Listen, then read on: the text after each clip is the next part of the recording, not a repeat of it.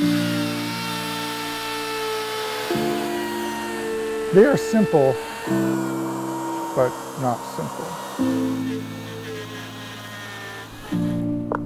Using the pictographs and telling stories, it's like bringing these logs back to life and giving them another opportunity to shine.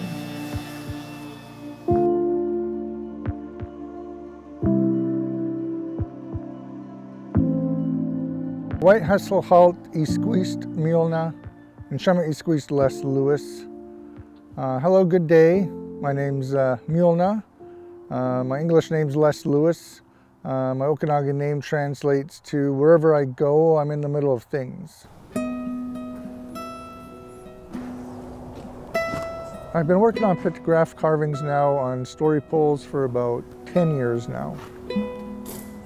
As an Okanagan, I wanted to find a style that I could identify with and bring to the present. And pictographs are the ancient markings that are left by our ancestors on the rocks. So now I've taken that inspiration, I've put that onto logs. The beauty of using a log and turning them into story poles is bringing them back to life. We cut down a log or a tree, we stripped it of its branches and its bark.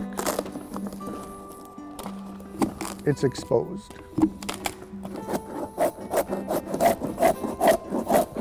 I'm using different tools, different technology, and just making my own images and having my own visions and my own dreams about what I want to create. It's like I become one with the tool and I just bring those images out of the log. And I know it's one step closer to the finished product, which I already see in my mind.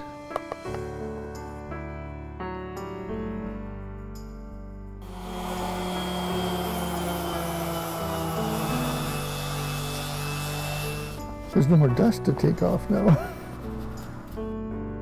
When it's done, you can run your fingers over the carvings and to just experience this art. Then just feel that energy and feel that connection and just enjoy the beauty that this land has to offer. And as an artist, this creates dialogue. This creates conversations among people that observe the art and just create that interest, and for the people to educate themselves on who we are as Okanagans and just give a little glimpse of how beautiful our land is and our culture is and our traditions.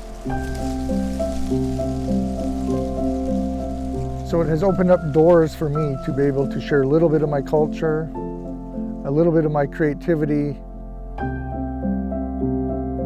and to let others experience this art.